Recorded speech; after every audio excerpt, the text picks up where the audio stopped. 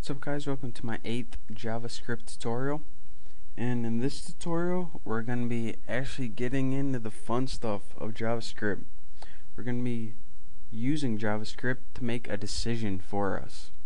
A very basic decision, but a decision nonetheless. So the first thing we need before we even start is a couple of these old variables. So you can make yours anything you want. If you want to follow along with me, you can copy me. I'm going to set my number 1 equal to 20 and number 2 equal to 30. Now, the first type of decision we can have JavaScript make is something called the if statement. And this tells JavaScript that we only want it to execute a block of code if one of our conditions is true. If it isn't true, then don't even do the code at all. So the syntax for if is, you guessed it, if. Now, after that you have parameters. Make sure you don't put a semicolon at the end, because I know it's different than everything you learned before, but it's good practice. And in your parameters, test whatever condition that you want to test. And remember, if this condition is true, then it's going to execute the code we type after it.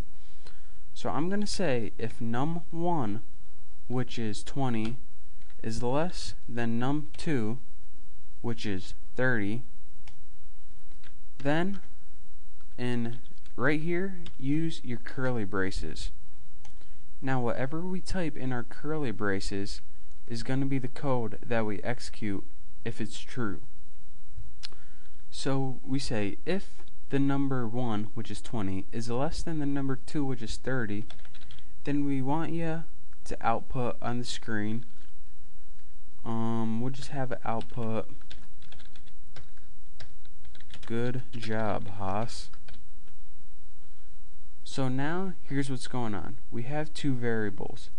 Right here we have our condition, and this says if this condition is true, then we want you to go ahead and do this. If it's false, then don't do anything. So let's save this and take a look at what it looks like. As you can see, it said good job, Haas. And why is this? Because the number 1, 20, is less than the number 2, 30. Well, what if we had that switch around? And what if we had, if number 2 is less than the number 1?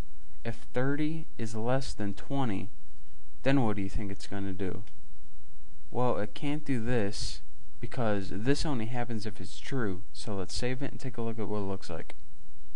As you can see, I keep refreshing this page, and nothing happens. So this is a way where you can only execute a block of code if a certain condition is right. For instance, you could have someone type in a name, like you can have a prompt command and it will have it equal to Bobby, and then you can have, if prompt equals Bobby, then alert hi Bobby, and if not, then just move on to the rest of the screen.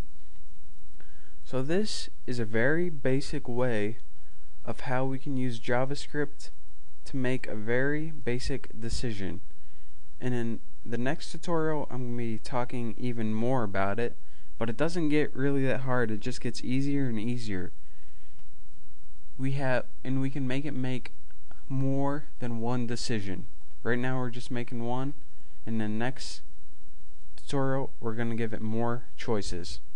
But that's for another time, so keep on watching and keep on rating my videos. Thanks. Bye.